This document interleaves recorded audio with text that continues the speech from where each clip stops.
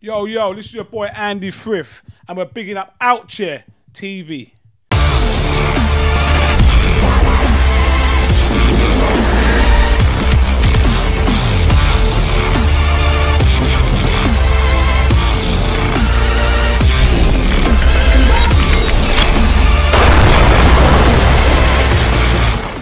No, there's last calls. How do I get it back? Talk me through it. Help me break Sweden and sell units. That's what I'm saying. Okay? Once again, hood luck. I mean, I don't even know why I said that. Good luck. Okay? Peace. It's been real RB. I got a plan. Here we do, yeah? We check him. We give him some bullshit story about the weed. Like, the brother got stuck in traffic and he's gonna drop the things off tomorrow morning or something. Yeah? I'll keep him occupied while you search the yard for the lottery ticket. So what? We're not gonna tell him. Yo, it's your boy Junior C, aka Mr. Instagram, and we'll welcome you to OutcheaTv Series 2. And today I'm joined by actor, director, and writer Andy Frith. How you doing, man? You alright? Good, man. Thanks for joining us. Thank you. Thanks for having me, man. That's lovely. That's good. I really appreciate this, you know? This is That's really good. Nice. We get appreciation, man. While we're doing this show, obviously, we just ask the person with talent a few questions. Yeah. We won't get too personal. You can if you want. Oh. No. First, I like this. You're happy. Real. Yeah. Anything you want to say, you know, you can say it. Yeah, no, anything you want to say, man, Yeah. you know, just let me have it. And That's good. That's I good. deal with it the best I can. Yeah, you know what I mean. And then obviously I'll do my quick question round. I'll do a good quick question round. Yeah, Whatever comes yeah. to the top of your head, you say it. Yeah. And then I'll throw little riddles in there, get your brain working. I know it's kind of late, but, you know. I've been writing all day. So Oh, yeah, I that's don't know if my good, brain's that's good. working. Maybe it is working too good. You know that. Yeah. But the first question I'd like to ask you is, how did it all start? One day you just thought, let me just start writing or directing or acting? Which one? Yeah, it's just, you know what, it's crazy, man. I think, you know, sometimes, I don't know if anyone's felt this, but Yeah. you know, it's like I've come here to do this. It feels like I'm meant to be acting, Yeah. well, especially writing and directing movies.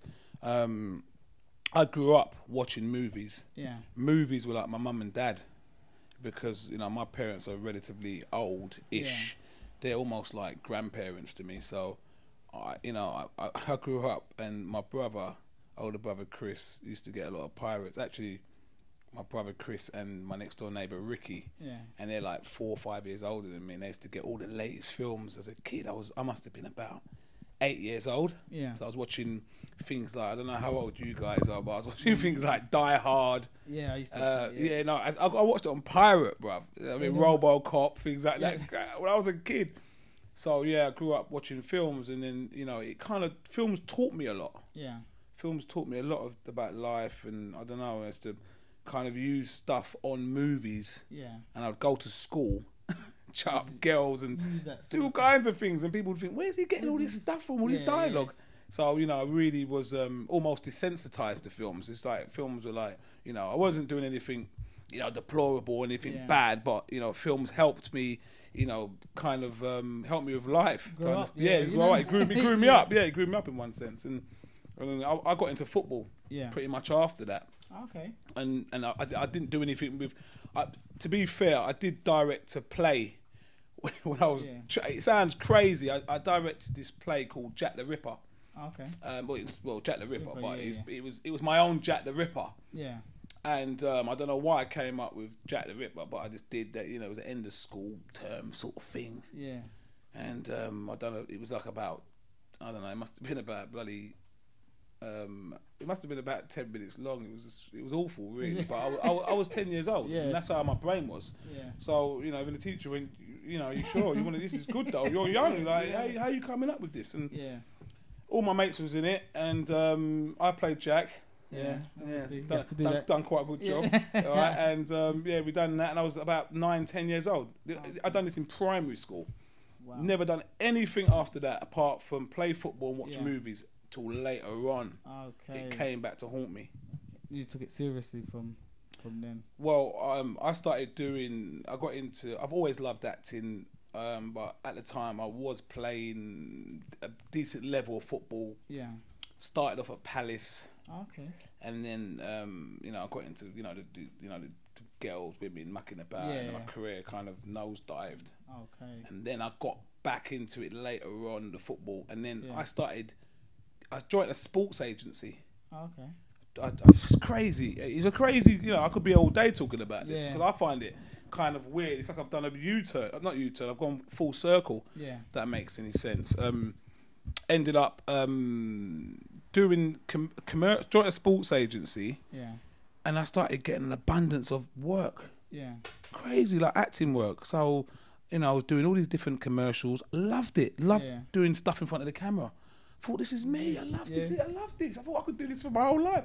But obviously that was the football stuff. Yeah. So it was sort of like football acting. Yeah. Just saying, just in front of the camera, doing skills, done a bit of freestyle stuff, done loads of commercials. But then it got to a stage where I kind of thought, where am I going with all this? And I was in my 20s, early 20s. And I thought, you know what I'm going to do? My agent said, you're really good at this. What you're going to do? You should go drama school. Yeah. So I went away. I was doing an advert in Spain. Massive Adidas commercial in Spain with loads of footballers. Yeah. And that's when it dawned on me. I said, when I get back from here, I'm going to go drama school. And I went drama school for a while, different. I mean, not fully, not the 3-year course, but I'd done bits and pieces.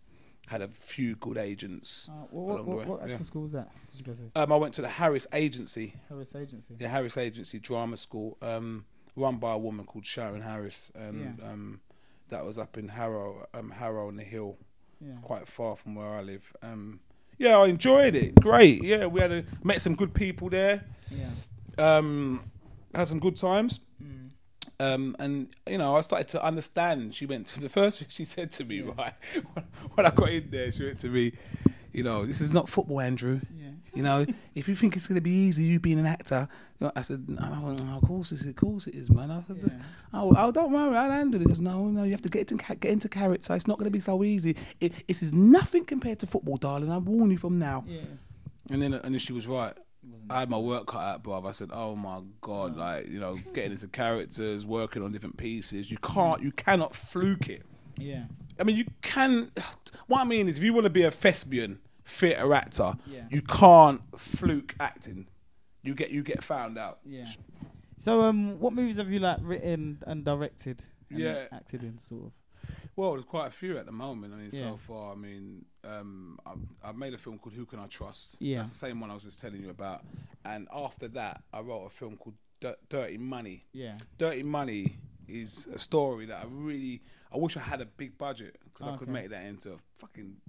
Am I allowed to swear on this? Is it great? It'll be a bit out. I won't swear. I won't swear. I mean, it's all right. It's up to you. But Dirty Money, if I had a great budget on that film, man, it would have been excellent. But, I attempted it on a very low budget. Low budget was basically zero. And the story that I wanted to portray was, the note going through different people that have different problems in the urban community. Do you know what I mean? Yeah, it's like drugs, someone that's on drugs, someone that's a prostitute, someone, and they're kind of, them almost telling their story. Yeah. I didn't get it perfect, but I tried a little thing, and it done well. It done well. I was in it. I had my little role in it, and the £50 note just passed through all these different people, and it showed their story. That was something that people liked. Yeah. As I said, shot it on nothing. Shout out to my man Fab Santino. Is it Santino or Santini? It's terrible. Sorry, Fab. Sorry.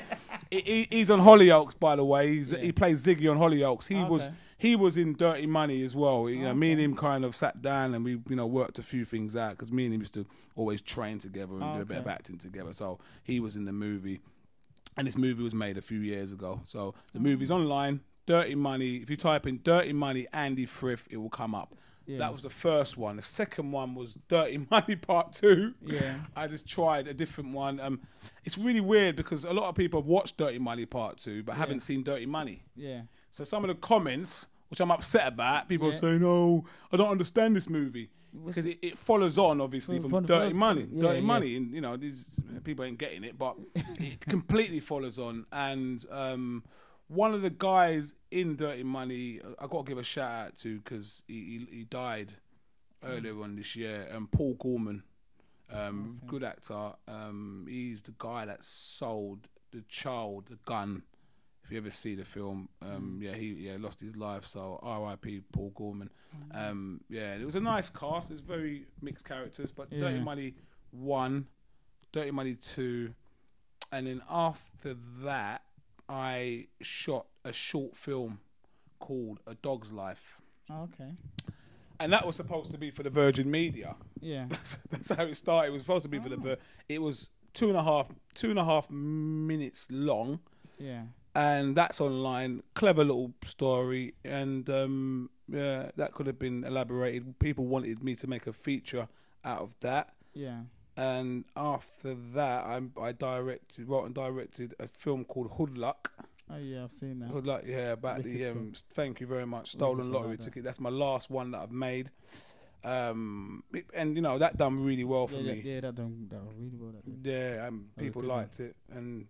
You know, shout out to my man Richard Blackwood. Yeah, Richard's in that movie as well, a little cameo role. You know, and you know, a few different people here and there, and that's the. I've only made. Well, there's one more. I'm missing one. I'm missing one. Yeah, sorry. Who Can I Trust? Dirty Money 1, Dirty Money 2, A Dog's Life, and Hood Luck. Okay. 2 shorts and 3 features. Yeah. So, what's the most famous actor or person you've worked with? Oh, most famous person I've worked with. Yeah.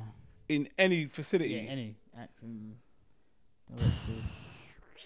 Famous actor. Is that including footballers?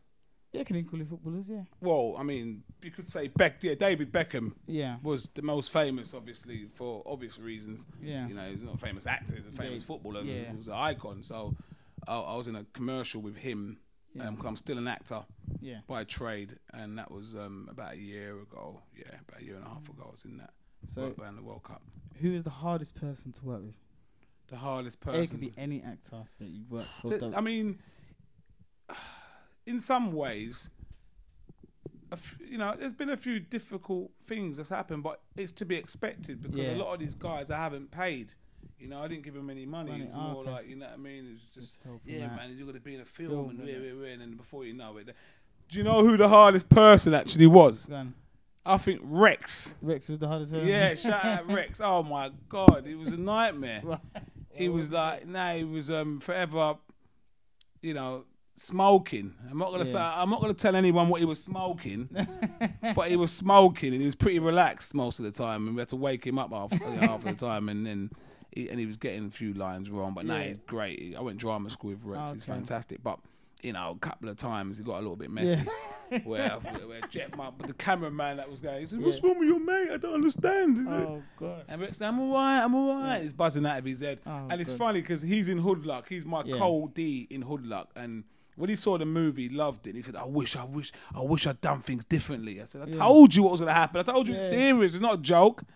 So, you know what I mean? He's probably one of the hardest, but in some ways, as I said, it's all off the cuff. Yeah. You know, it's planned, but you got to expect people not to be perfect. I haven't got a £1 million budget. If I did, then I could say, right, that person was a problem. Yeah. There's no big egos. Yeah. Everyone just comes, does their job, and, you know, it's very relaxed. Yeah, that's good. We try to enjoy ourselves, so there's harmony on set. And it's, I think he was the most... irritating one. I was gonna say to you, how long does it take you to write a movie? What's the quickest time that you actually? That's a catch-22. That is because it all depends on what I'm writing. Yeah. Now, at the moment, when I'm writing a film, I do write it to a budget. If that makes any sense. So, I've got 2 different writing kind of, you know, not manuals, but kind of writing sides. Yeah. So if I'm shooting a film and I know it's going to be a relatively small budget, you know, it might take me quicker because obviously, you know, it's not going to be no, you know, crazy car chases, people getting shot. Well, if they're getting shot, there's not going to be much blood because it's, you know, it's just going to be cutaways and, you know, cleverly shot. So yeah, it could take me. All depends on what I'm writing. Few months, maybe even quicker. Now, at the moment, I'm writing features. I've got a few features sitting down, which are really, really good, and I can't wait to make. And I need a budget on those films, so I'm writing in 2 different ways. So those ones obviously will take longer because you know, because I'm sitting there and I'm really carefully planning out, you know, how I'm gonna. You know, but as I said, I mean, I love it because I love the ideas and I like the, you know, the clever things that, you know, even when I talk to people, they give me ideas. They give you ideas of movies and Brilliant. Stuff. It's lovely, and it helps me to, you know, formulate a very clever idea.